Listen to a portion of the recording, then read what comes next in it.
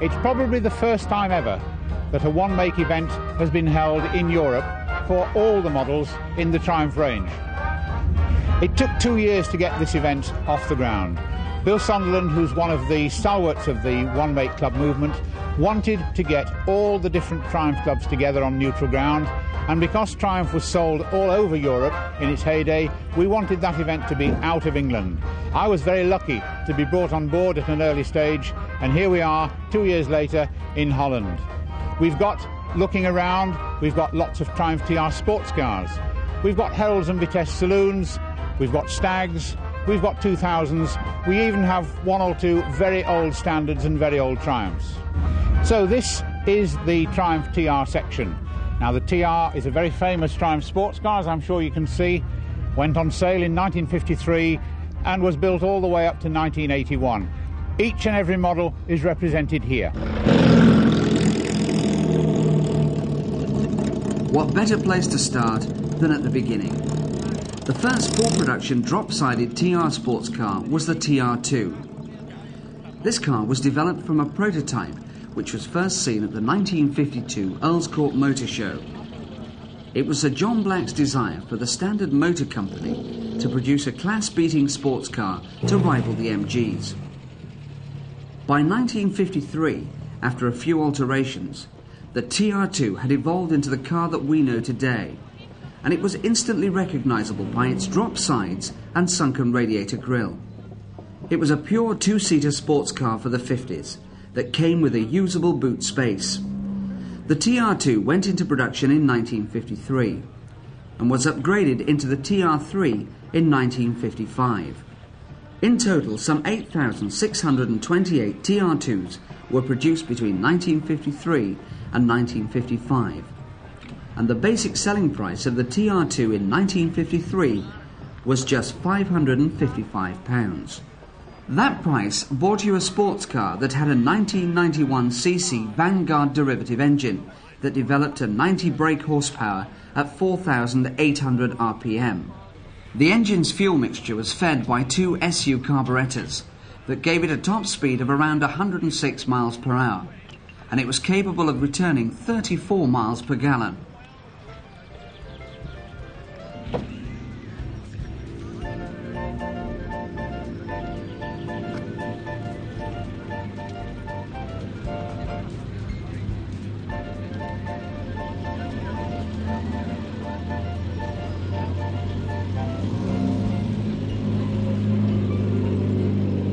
The direct development from the TR2 was the TR3 sports car.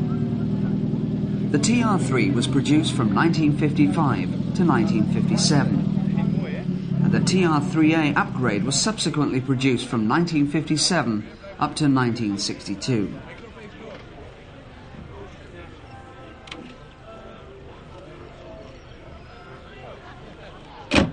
The TR3s were immediately distinguished by the revised front grille, which was set forward rather than being set back in a recess. The same distinctive body shape was still used, but it had undergone one or two changes to the trim, brakes and chassis. The TR3 still used the Vanguard-derived 1998cc four-cylinder overhead valve engine. The engines were still fitted with the two SU carburetors and gave the same performance and fuel consumption as the TR2s. A major coup for Triumph was the use of 11-inch discs for the front brakes. These were unheard of on European production cars of this date. The unladen weight of the TR3s had crept up to around the £2,000 mark, and its basic price was £680. From 1959, another engine was available. That was the 2138cc four-cylinder overhead valve unit. Between 1955 and 1957, Triumph produced some 13,377 of these two-seater sports cars. And then between 1957 and 1962, Triumph produced a massive 58,236 TR3As with some 3,331 TR3Bs. The majority of these classic two-seater sports cars were made primarily for the export market. However, a few of the TR3s managed to stay in the UK.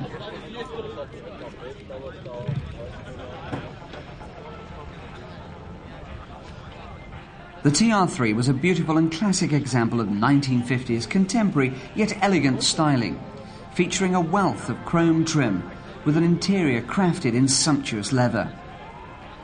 It's very easy to understand why the TR3 range was so popular and still is so popular today. It's a car with sheer style and elegance in profusion.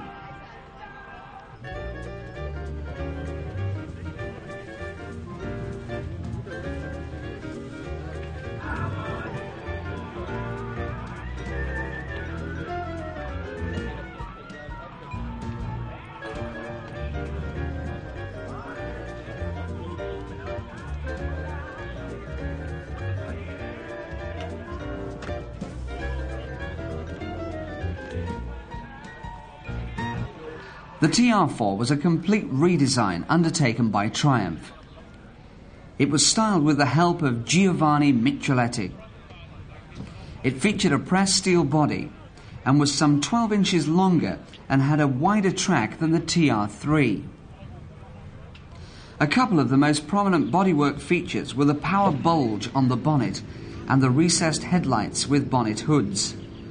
The power bulge was to house the twin SU carburetors. Later, the SUs were changed for twin Strombergs. The TR4 engine was initially 1991cc, but that quickly became the 2138cc four-cylinder overhead valve unit. The original TR4 engine was capable of around 103 miles per hour, with a fuel consumption of 22 miles per gallon. The TR4 was also capable of a 0 to 50 time of 8.3 seconds, whilst the upgraded TR4A was capable of producing 104 brake horsepower at 4,700 RPM. Using two Stromberg carburetors, the TR4A was capable of speeds around 110 miles per hour.